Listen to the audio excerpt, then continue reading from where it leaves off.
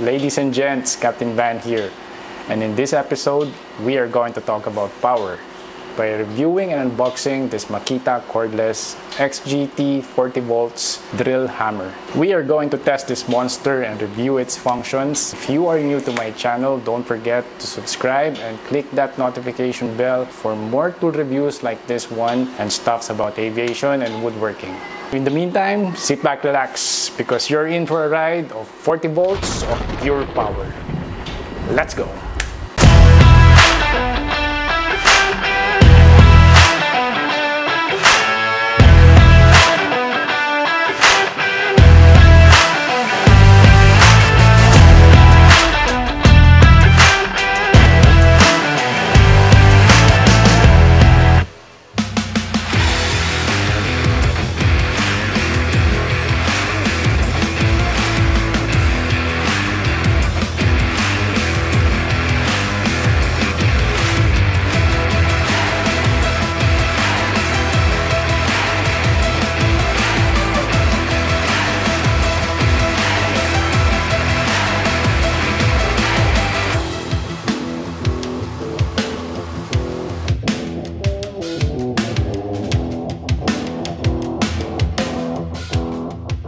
Alright, ladies and gents, so this is the Makita model H001GD201. It's a complete set with the unit and battery plus the charger. Let's unbox this one.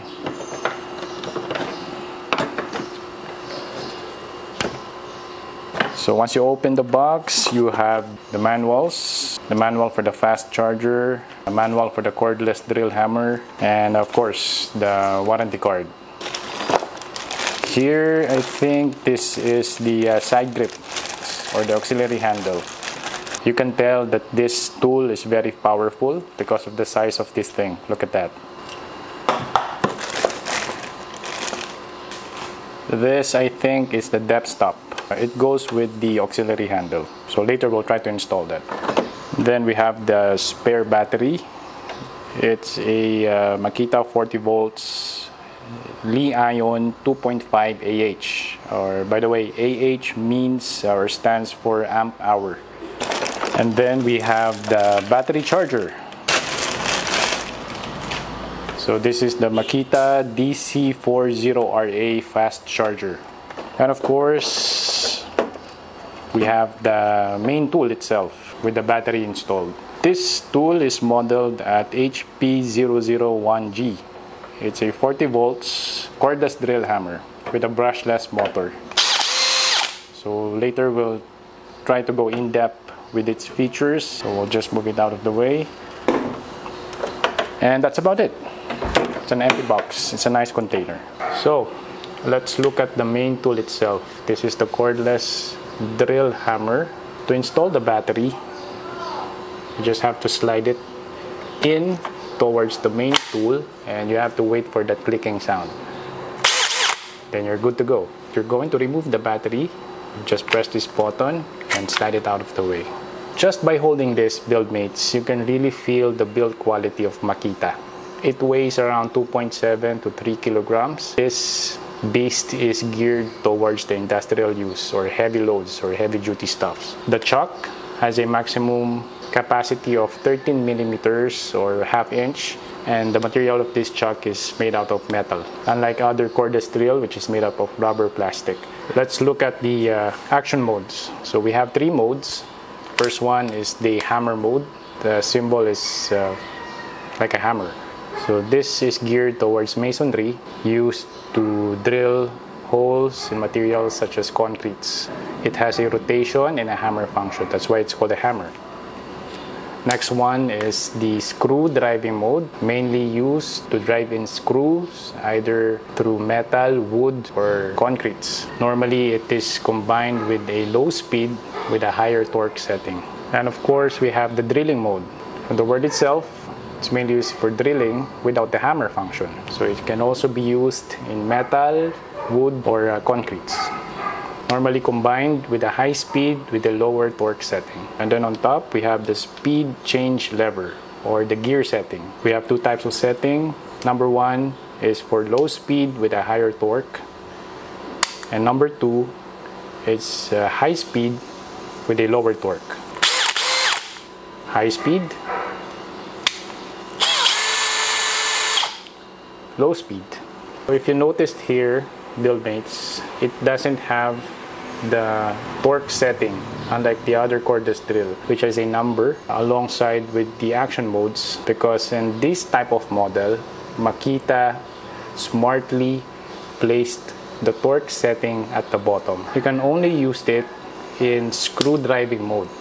So once you engage the screw driving action mode, the light will illuminate at the bottom. If you press the unlock button, there's a green light that will blink. That's your indication that you can now change the speed or torque setting. So right now we are at the low speed. So for the low speed, it has a maximum up to 41. There. 41. And for the high speed, the maximum that you'll get is at 21. And then to lock, you just press it again, and there you have your torque. To install the side grip auxiliary handle, just have to unscrew or unlock it, and so that you'll have a nice opening. And it depends whether you're a lefty or a righty. I'm right-handed, so normally I used my tool using my right hand. I'm going to place my auxiliary handle on the left side, then just have to twist it to lock.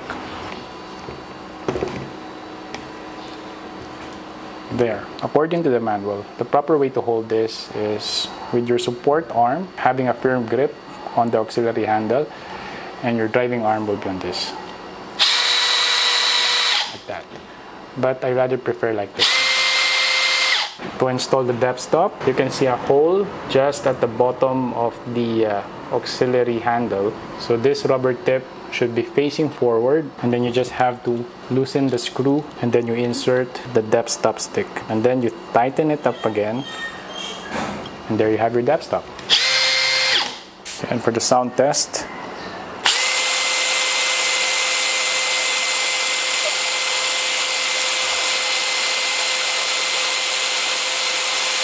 we have 99.8 decibels, meaning it requires an ear protection. We are going to try this one on a concrete using the masonry bit.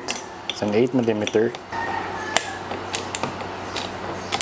So make sure it's all locked in place. We'll put the setting on a hammer mode, number 2, for our gear setting, which is a high speed. So let's try this one.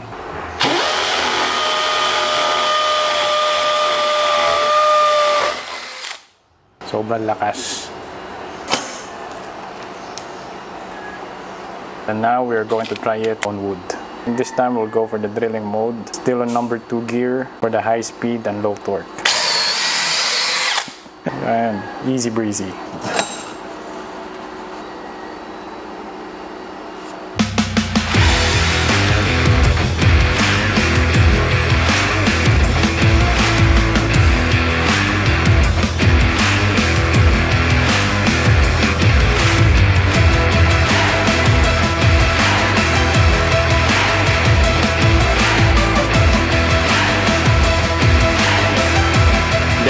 Ladies and gents, this tool is more than enough for DIY use, and it is mainly suited for industrial and job site use.